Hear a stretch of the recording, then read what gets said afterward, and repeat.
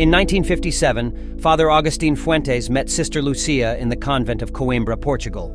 During that meeting, Father Fuentes had a long conversation with Sister Lucia. Sister Lucia confided in him previously undisclosed details about the secrets of Fatima and the prophecies of the Madonna that extend to the present day. Father Fuentes disseminated her words, and today we are able to listen to them. Before we listen to Sister Lucia's words, I invite you to subscribe to the channel and become part of the community of faith and prayer. Here are Sister Lucia's words, recorded by Father Fuentes. Father, the Blessed Virgin is very sad because no one has paid attention to her, neither the good nor the wicked. The good continue on the path of goodness, but without paying attention to this message. The wicked, due to their sins, do not see the punishment of God that is already falling upon them at the moment, but they also continue on their path of evil, ignoring the message. But Father, you must believe that God is about to punish the world and chastise it terribly. The punishment from heaven is imminent.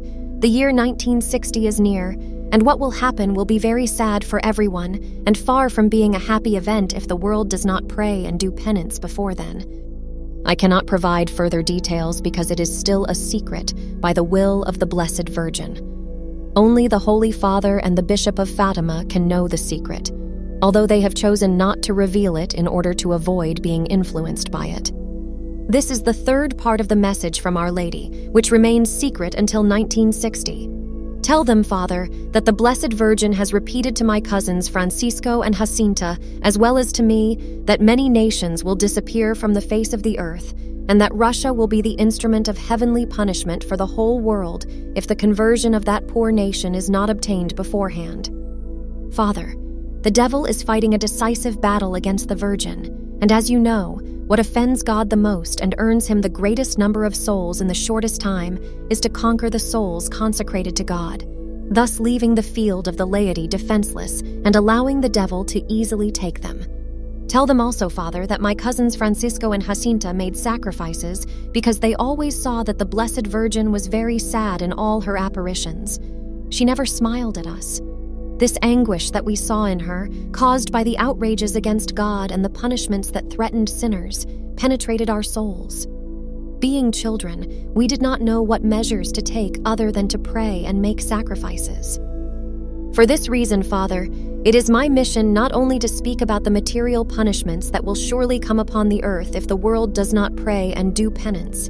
No, my mission is to warn everyone of the imminent danger we face of losing our souls for eternity if we remain attached to sin. Father, we should not wait for a call to the world from Rome by the Holy Father to do penance, nor should we wait for a call for penance from the bishops in our diocese or from our religious congregations. Our Lord has often used these means, and the world has not paid attention. Now each one of us must begin to do penance spiritually. Each one of us must save not only our own soul, but also all the souls that God has placed on our path. Father, the Blessed Virgin did not explicitly tell me that we are in the last times of the world, but I have understood it for 3 reasons. The first reason is that she told me that the devil is engaging in a battle with the Virgin, a decisive battle. It is a final battle in which one of the 2 sides will be victorious and the other will suffer defeat. From this moment on, we are either with God or with the devil. There is no middle ground. The second reason is that she told me, as well as my cousins, that God is giving the world 2 final remedies: the Holy Rosary and devotion to the Immaculate Heart of Mary. Being the final remedies means that there will be no others. And the third reason is that, according to the plans of divine providence, when God is about to chastise the world, he always exhausts all other remedies first. When he sees that the world is not paying any attention, then, as we say in our imperfect way of speaking, with a certain fear, he presents to us the last means of salvation, his Blessed Mother. If we despise and reject this last means, heaven will not forgive us anymore, for we will have committed a sin that the Gospel calls a sin against the Holy Spirit. This sin consists of openly, knowingly, and willingly rejecting the salvation that is offered to us. Moreover, because our Lord is a very good Son, he will not allow us to offend and despise his Blessed Mother. Prayer and sacrifice are the 2 means to save the world. As for the Holy Rosary, Father, in these last times in which we live, the Blessed Virgin has granted a new efficacy to the recitation of the Holy Rosary.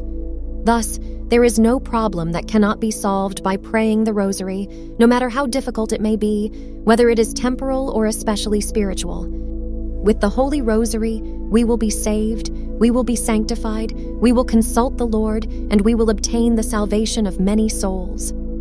Then there is the devotion to the Immaculate Heart of Mary, our most holy Mother, considering it as the seed of mercy, goodness, and forgiveness, and as the secure gate to enter paradise.